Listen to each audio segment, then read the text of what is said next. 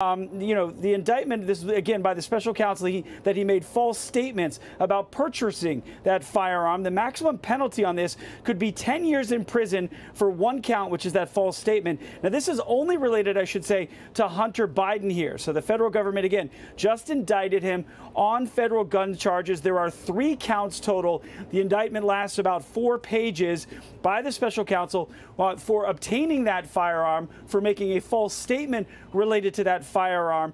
And then for that false statement, he could get 10 years on that one count alone. We're still going through this. We just got this released. But again, these are on the books now. These are felony charges for a gun possession from Hunter Biden. I'll go through this and keep going.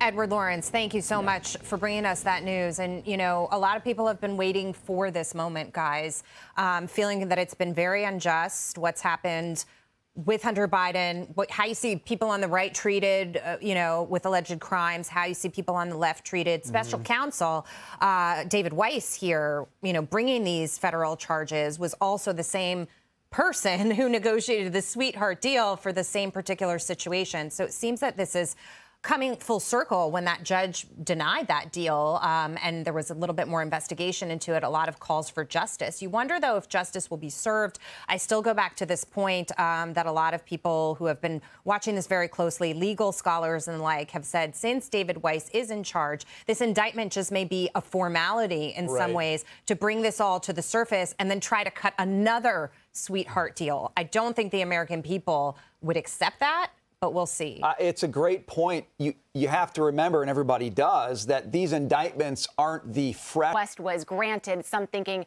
well, maybe he was embarrassed about the sweetheart deal that he was caught in making, and this would be his second bite at the apple, so to speak. A few more details here to share out of the indictment that's being circulated by our colleagues here on the Fox News side. As Edward mentioned, are looking at 3 counts here. Count 1, false statement in the purchase of a firearm. Count 2, false statement related to information required to be kept by a federal firearms licensed dealer.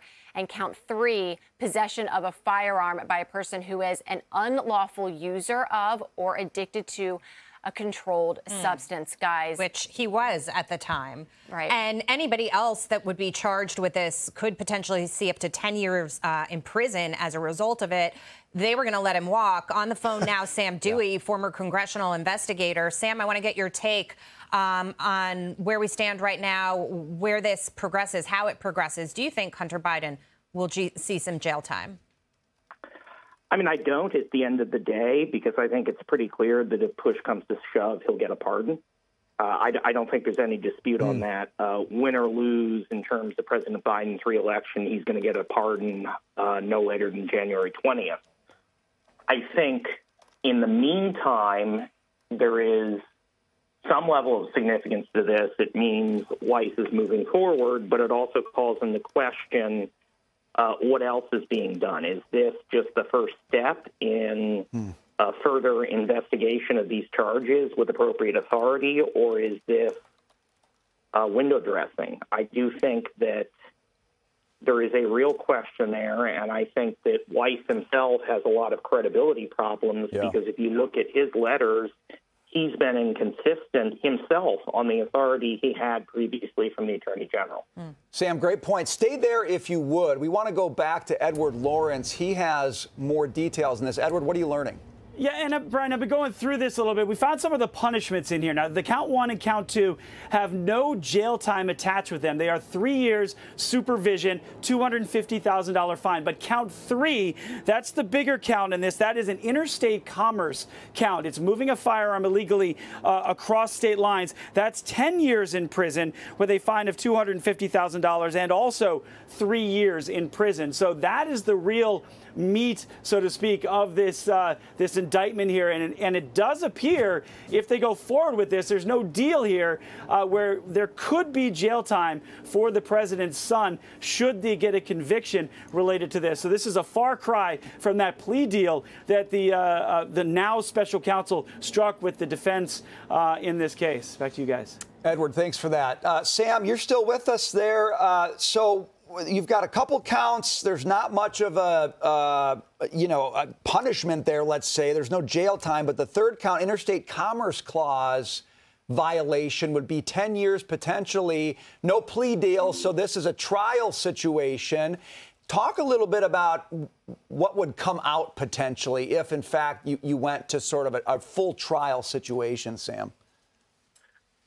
So in a full trial, you're not going to really have much to try because the only question is, was he addicted and did he possess the gun? I think what's going to be significant up front is there will be a lot of litigation about the constitutionality of the statute.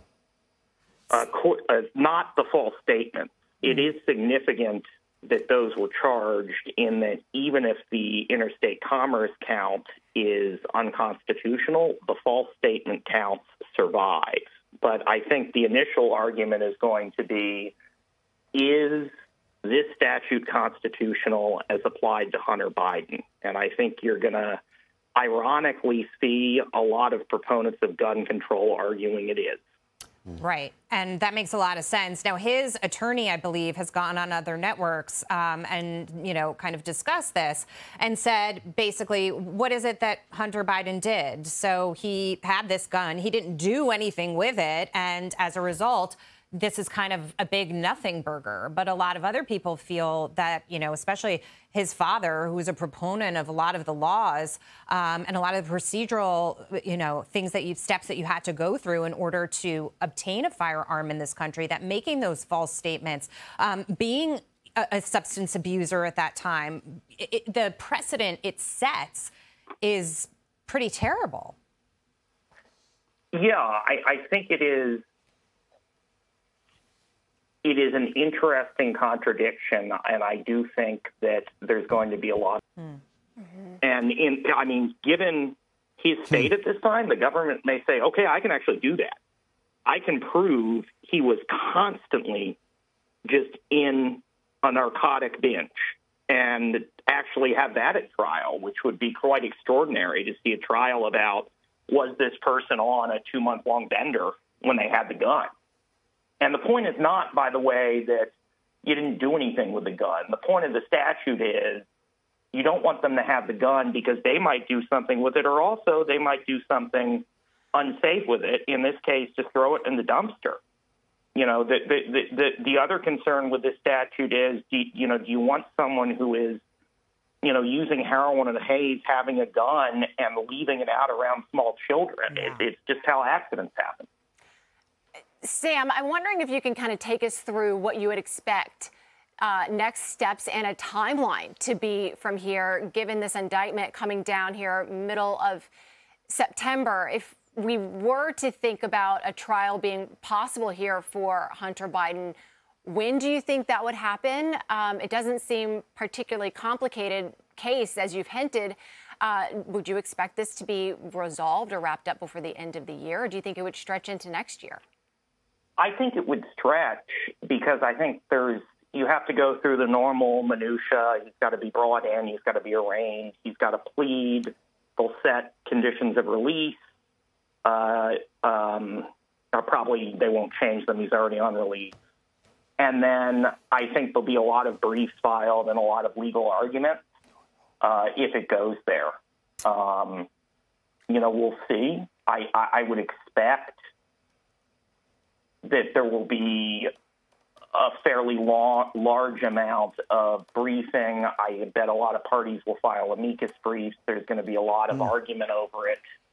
And Judge Noriega is a very good judge, moves extremely efficiently, is on top of the ball. But just given the amount of legal issues, and she herself said at the hearing, you know, she acknowledged that there is this issue. So she's very attuned to it. She's already researched the cases, and I think she will be fully expecting to have, Sam, you know, to the issue of timeline, if I can interject for a moment here, because I think it's relevant. You know, former President Trump has been fighting a lot of different charges in a lot of different places, a lot of battles, right? And he's trying to put out all these fires. But the Biden family's got a lot of issues, too. It's not just this indictment now for Hunter Biden, but it's also Kevin McCarthy wanting to do an impeachment inquiry into President Biden to try to dig into his part if there was a part that he played in his son's overseas business dealings as well. That's something that the country is very much focused on. So as these two things play out together, not necessarily in sync, but leading up to the 2024 election, what do you think the implications are for the president? The implications are he's facing scrutiny from all sides, and he's finally being called to account for his conduct. And I think the most significant thing we've seen recently is how much the story has changed.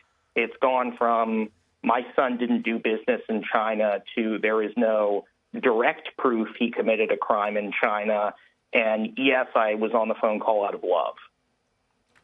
Sam, sorry, can I just jump in 1 second on this? On that point, Sam, and I'm the non-lawyer in this group here, but I do remember in the special plea deal that he got, there were some tax charges there, okay? I'm looking at the screen now, and I'm seeing a lot of stuff about gun charges. But, of course, when it comes to, you know, money coming in from overseas, that was the tax stuff. 2 other districts involved. We've got, in theory, the special counsel engaging in ongoing investigations there. So it's a wait and see. But that's how soon they will be. I think the timing is interesting, and I would hope that they would be filed sooner rather than later. They brought them initially. Why not now? Is there something else that they could be still investigating? Yeah, the tax charges that were brought were misdemeanor charges that are never brought. They're the type of minor charge that is never enforced that you bring as part of a plea deal.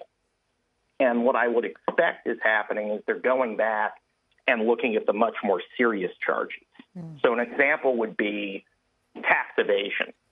I deducted as business expenses payments to my prostitutes.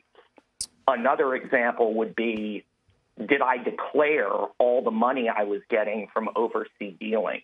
And your point about the money and his father is perceptive because the money all links. The tax charges come from the money. FARA charges would come from the money. Influence peddling charges would come from the money. Well, and that's the thing, right? When it comes back to Hunter Biden, so many people are asking the question, what was he doing to be earning at least $1 million a year from Burisma at a time when he admits in his book, Sam, that he was using drugs? It doesn't really seem like he had the skill set to be advising that company. And so many people are saying the tax evasion, deducting, you know, certain kinds of expenses, as you noted, buying expensive vehicles with some of this money that was coming in. What really was the service? It's the only direct evidence we have is what Mr. Comer got from Devin Archer, which is, at a minimum, selling the brand. Right.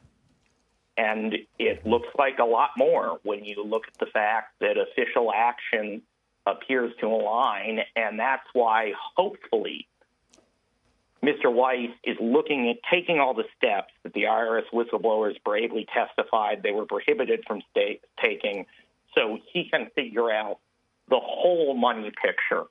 And that's why it's important that the House keep investigating. I should add, I just saw something.